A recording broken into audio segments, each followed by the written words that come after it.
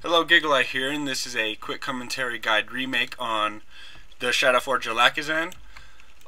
You come in here and you protect from magic and turn on whatever prayers you can.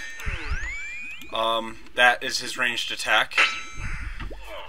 He does all attack styles, that's his magic attack. It usually does damage and it lowers your defense. And he does melee, which hits everybody that's around him in melee range. Stab and ranged are best against him. I personally like slash, so I can use my two-hander. Oh crap. When he glows like that, you want to hide behind the pillar in like one of these three spots, or maybe further back if you want. Doesn't matter to me. Or he'll do a lot of damage and lower your stats.